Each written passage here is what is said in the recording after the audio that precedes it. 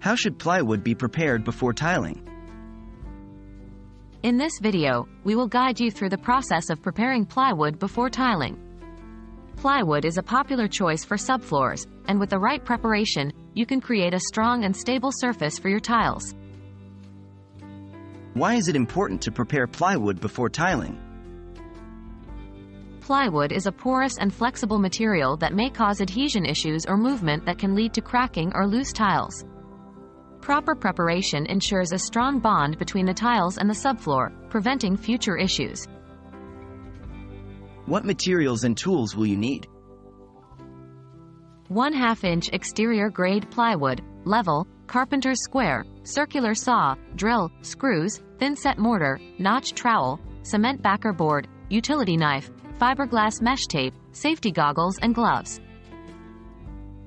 How do you check and prepare the existing plywood subfloor? 1. Inspect the plywood. Check for damage, water stains, or any signs of mold or mildew. Replace any damaged sections. 2. Ensure the plywood is level. Use a level to check for any uneven areas. Sand down high spots or fill in low spots with a leveling compound. 3. Secure the plywood. Fasten the plywood to the floor joists with screws to prevent any movement. How do you install a cement backer board on top of the plywood? 1. Measure and cut the backer board. Measure the area to be tiled and cut the cement backer board to fit, using a carpenter's square and a utility knife. 2. Apply thin-set mortar.